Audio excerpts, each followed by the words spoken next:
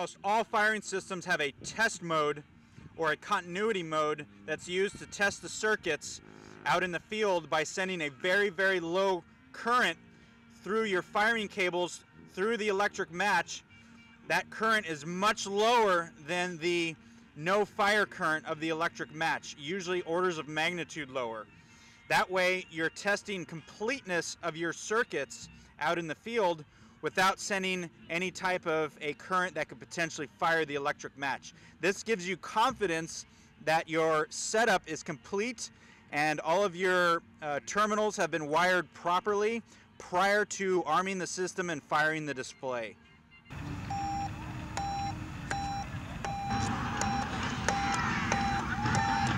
The test fire switch, once you're ready to fire the display, is switched into fire mode, also known as arming the system.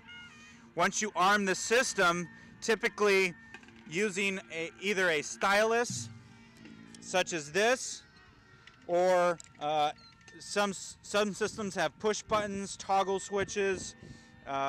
Either way, once the system is in fire mode, when you hit the firing switches, you will discharge your fireworks. It's very important that once you're ready to arm the system, before you do so, you make sure your entire site is secure, nobody's breached your firing perimeter, and the order to arm the system can only come from the operator in charge.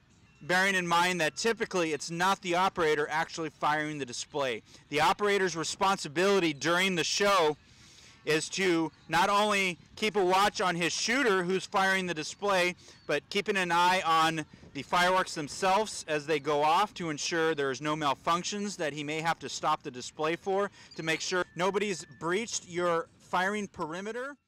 3, 2, 1.